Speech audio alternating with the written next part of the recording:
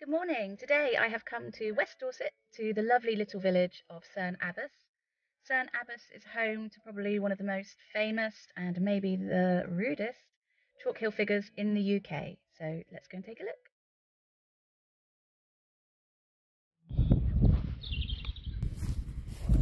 The perfect spring day. It really is. So this is a free car park. This is the viewpoint. And as you can see, there's some information boards here provided by the National Trust, who now manage the Cerne Giant.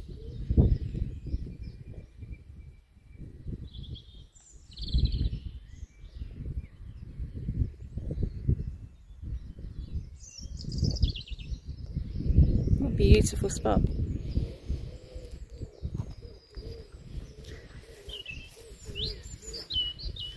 Oh hey, oh sorry, didn't scare you.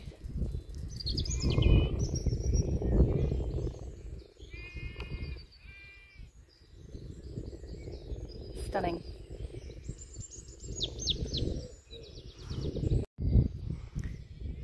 So what do we know about the Cerne Giant? There's a lot that we still don't know, which is what makes it so interesting. But there are some facts that we do know. So he is 180 foot tall and 150 foot wide. He's holding a club, which is 120 foot long as well. And his all-important manhood is 36 foot long. So he's a big chap.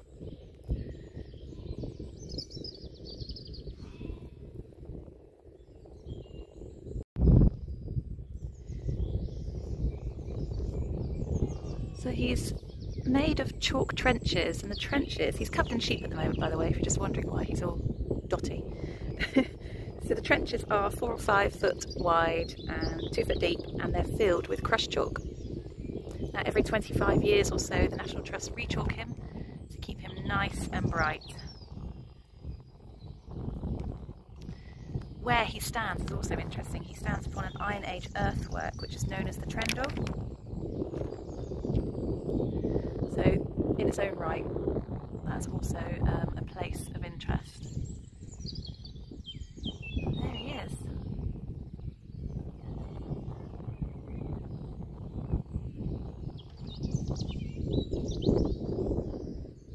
So who is he though, and how old is he? Well, no one still really knows, and that's the most interesting thing about him really, that he is a mystery.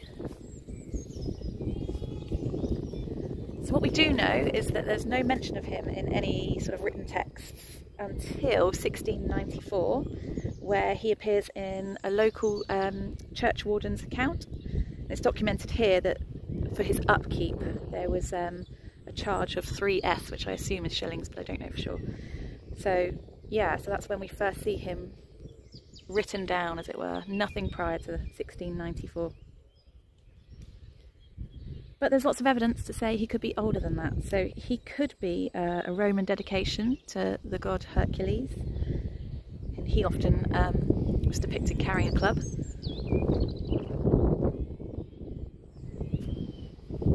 Or more likely, and I know that there's some archaeological evidence in 2021, they're still obviously having a look here today, even today, to suggest that he may be pagan, Anglo-Saxon. Maybe he's a depiction of the pagans themselves, or maybe he's a depiction of one of their gods. They have mentioned maybe, I think he's called Helith. I think he's a fertility god to the Anglo-Saxons. Could be some kind of dead. So another theory is that he was carved by the club raisers. They were a group of hardy Dorset men who patrolled the crops and fields during the civil wars in this area, in an attempt to stop soldiers from stealing or damaging their crops. Armed only with clubs though, but they were successful in their endeavours at protecting their territories. So maybe it was a warning to approaching soldiers that the club raisers patrolled these lands.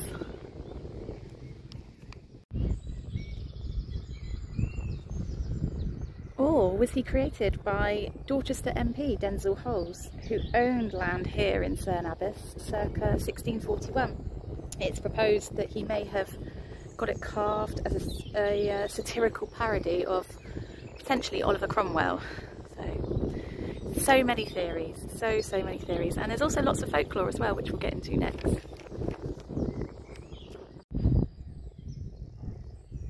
So folklore, of course, plays a large part in the story of the giant here at Cerne. So one piece of folklore or legend is that he's a fertility symbol, again pointing to him being pagan potentially. And it was thought that couples that were looking to conceive a baby would do so if they did the deed here up on the giant himself, particularly obviously around his 36-foot long manhood. I don't know how else to word that then. So yes, that's one piece of folklore. Whether people still roll around upon the giant, well, who knows. And another piece of folklore or local legend is that he depicts or marks the spot where a giant actually fell. The legend is there was a giant that came here and killed a field of sheep, and the locals were absolutely enraged. So once the giant had feasted on his mutton and he fell asleep here on the hill, and the local people took that as their chance to ambush him, and they bound him and killed him where he slept. I kind of like that one. That's pretty cool. Yeah, still a mystery, but yeah, that's the Cerne Abbas giant. Look at these cuties. Oh, you're beautiful. Oh, they're so sweet. Enjoying the spring sunshine there. Okay, so I've walked this path here which runs along the viewpoint car park. I'm going to head down, hopefully, if my sense of direction is good today, towards the centre of Cerne. Got some bluebells down there. Everything's so green.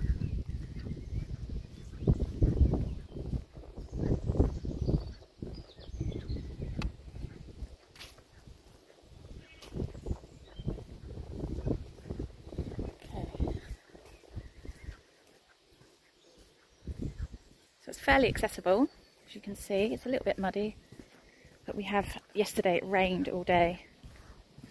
Oh, this is a little picnic spot. Oh, that's cute. Ah, that's lovely. Play area. And there's a car park down here as well. I think this is the actual official National Trust car park. It's free though. I think it's all free here. We like. So it looks like they've put a flag up on the next to the Cerne Giant, probably I would think for the King's coronation, which happened yesterday. So I think that's like a little Union Jack up there that they've put next to the giant, but that's not normally there. It's a handy map and info board here just outside the main car park. Okay, let's try and find my way. What have we got here? Village Hall.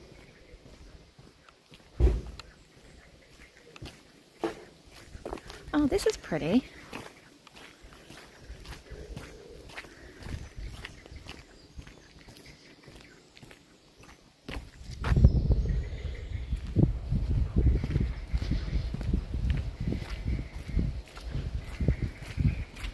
Oh, look at this. Isn't that lovely?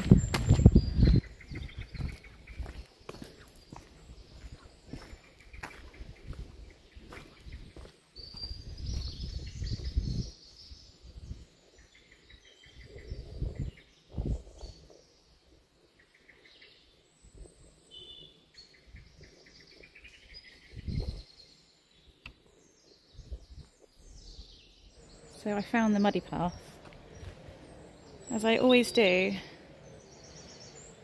However, I've just come up onto this bank. So yeah, accessible to a point, but it seems to be getting a little less accessible the further I go down this track. You need a good pair of boots. Okay, village centre I'm headed towards. Whoop.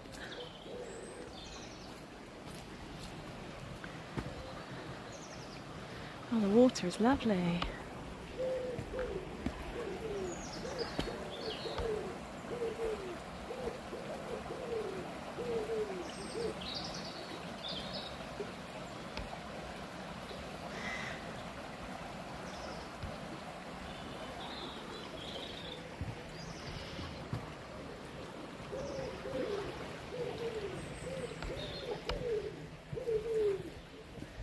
Okay, let's carry on.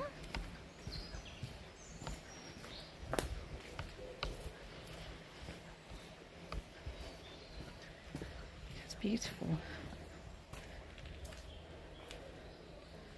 Beautiful stone wall.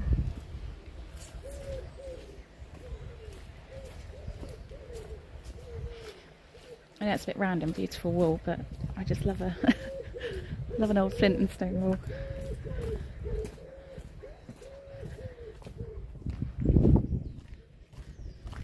Look at that. I believe that's part of the old abbey there.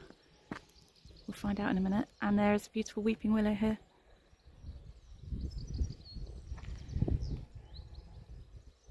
Some music, I can hear music. There are things going on today because the King Charles III had his coronation yesterday. So there are likely to be some local street parties and things.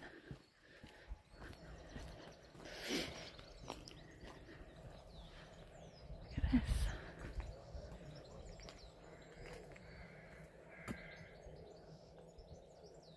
Closed today, but I suspect that's because they're having a celebration here for the coronation.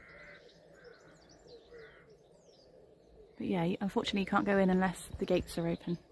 But look at this.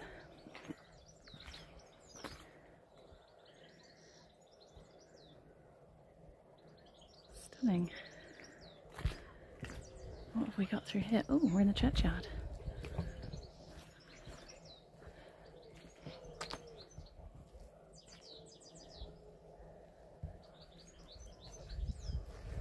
Wow. So that way goes to back to the Giant, and that way goes to St Augustine's Well, which we're going to go and explore in a minute. I just saw some information here about St Augustine's Well, some folklore.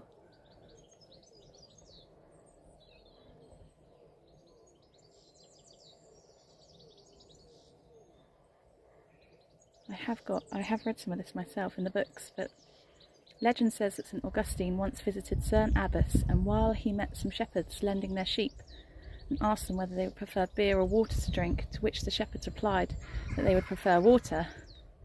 St Augustine then struck the ground with his staff, and as the waters flowed from the ground he cried, "Cerne El," which meant "I perceive God." It was also a pun on the word Cernel, or holy corner, which is where the village name comes from. But it says it's thought that the above legend was invented by the Benedictine monks of Cerne Abbey to serve as an added attraction for pilgrims.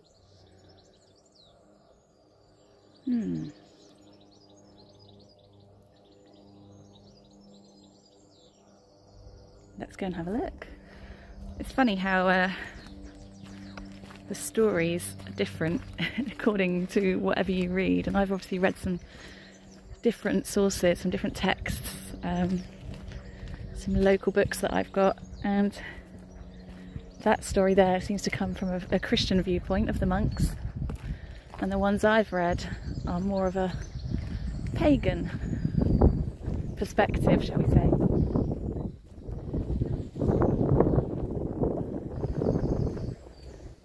This is lovely. What a beautiful day to be out. Apologise if there's wind noise. There is a gentle spring breeze today.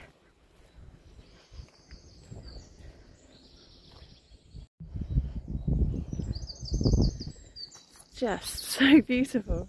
I'm in it. Oh, hey, there's a squirrel. Just shut off. So many bluebells. Wow, and look how lush and green everything is looking. The churchyard wraps around there.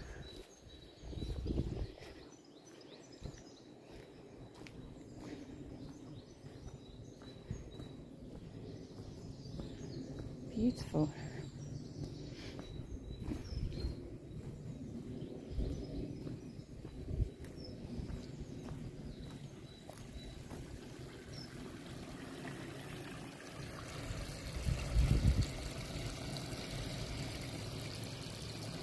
Here it is, St Augustine's Well.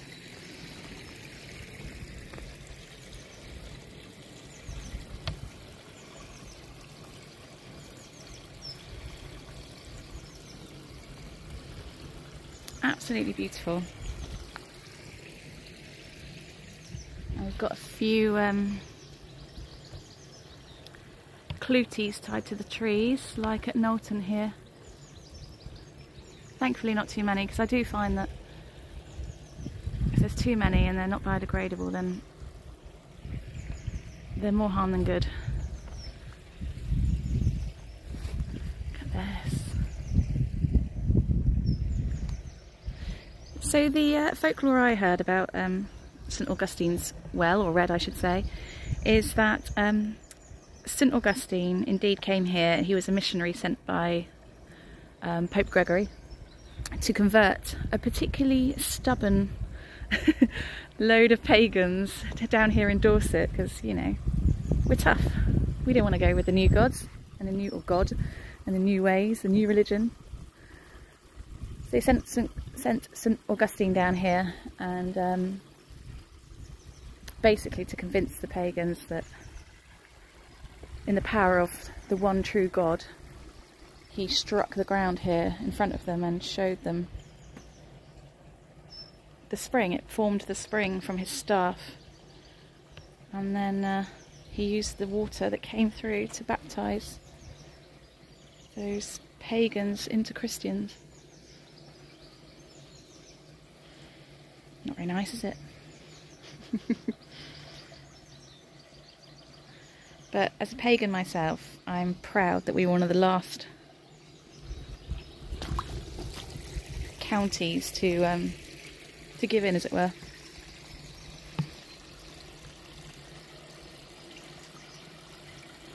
There's real heavy Brigid energies here. It's absolutely lovely. For those that know the goddess Brigid.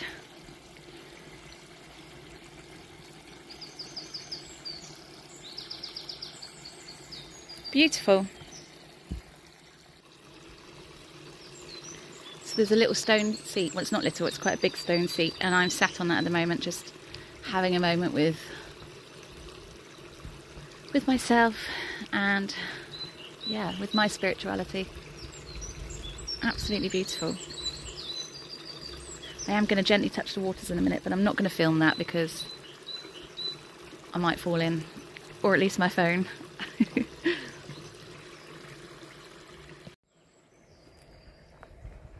Okay, so I'm leaving the well now, the spring.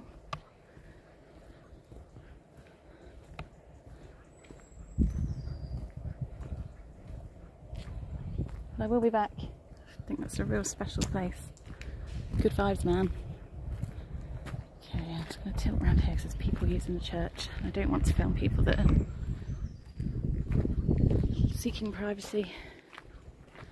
Okay, so there's the well down there. Hail, Brigid. Forgot to say that, but there we are, I've just done it. Oh, look at this.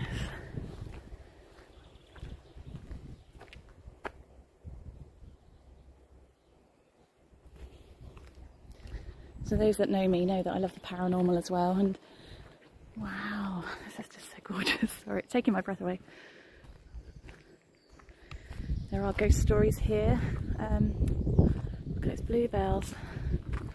Particularly around the abbey, where ghostly monks are supposed to be seen at dawn walking around.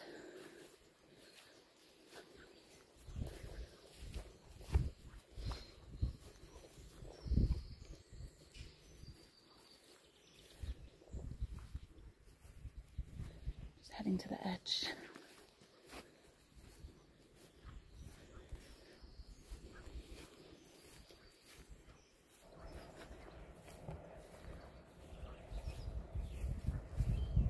Shame we couldn't go in the Abbey today, or the Abbey grounds, because there's nothing left of the Abbey. There's literally a gatehouse and then it opens onto a field.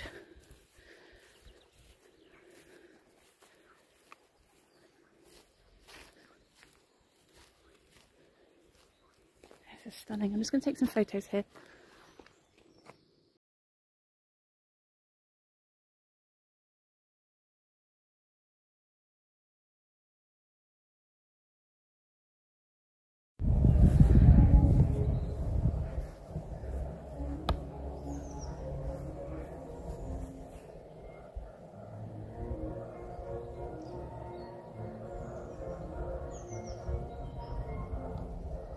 Hope you can hear that music. How lovely. How very British, how very English. Just spotted this as well. It's a preaching cross, circa 1500s.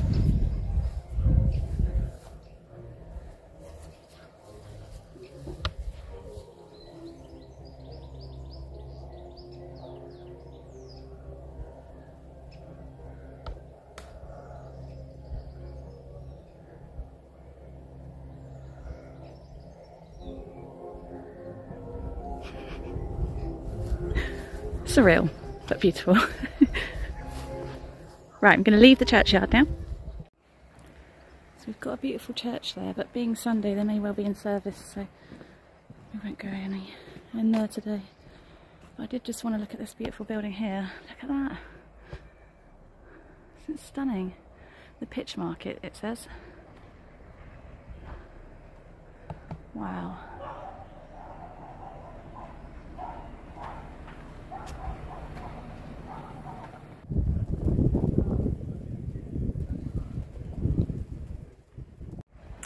So this is the other building I wanted to see, which is the new inn.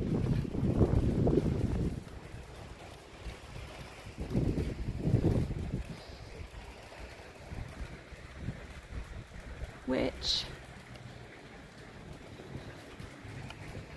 is supposed to be very haunted. Oh look, I got too far.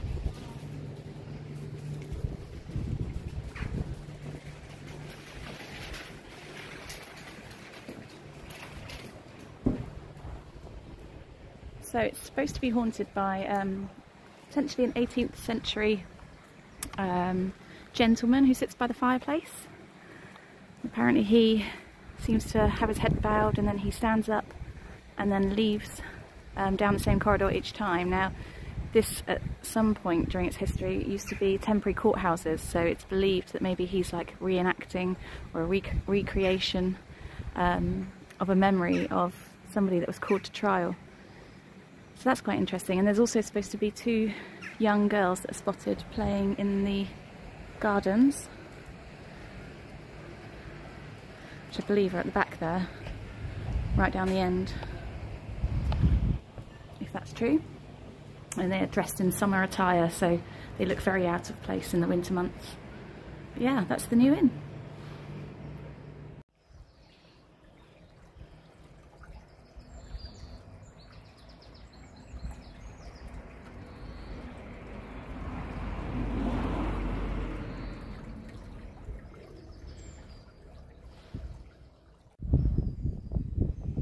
There we are then, guys. I've come full circle and I'm back now at the viewpoint and the car park. The sheep have moved off of the Giant, so hopefully you can see him slightly better. This really is the best view you get of him, so yeah, I do recommend stopping at the viewpoint if you do want to come and have a look. You can walk around the earthworks and the Giant, but this really is the only place where you'll see such a good picture of him. If you like the video, please give it a thumbs up and a subscribe and a share. I'd really appreciate that. And leave a comment if you've got anything you'd like to share with me about your thoughts on the Giant or where he came from. I'd be really interested to know. Thank you again. And